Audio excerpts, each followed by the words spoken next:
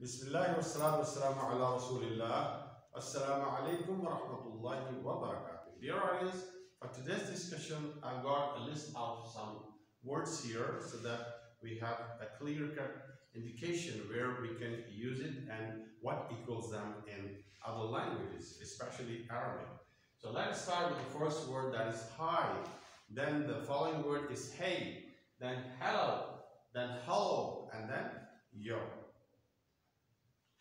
The Westerners accost each other or greet each other with these words, and all these words have been derived from the mother language, that is Arabic.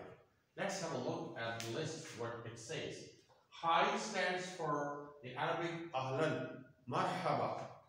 Hey, whenever we meet somebody whom we wish or we pray for his longer life, so we greet him with this Arabic greeting, Islamic greeting, ahlan, marhaba, you're most welcome, good to see you, may you live long, may Allah lengthen your life. Hey, and hey is almost the same thing, where in Arabic the equivalent part is hayya, yalla hay, hayyakallah, may Allah give you the long life. Hello, حالك حالتك كيف حالك أحوالك حال الله, and the following word is hello.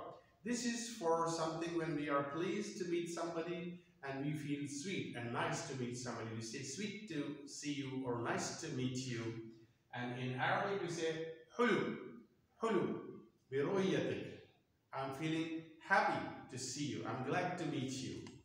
And last but not the least, yo.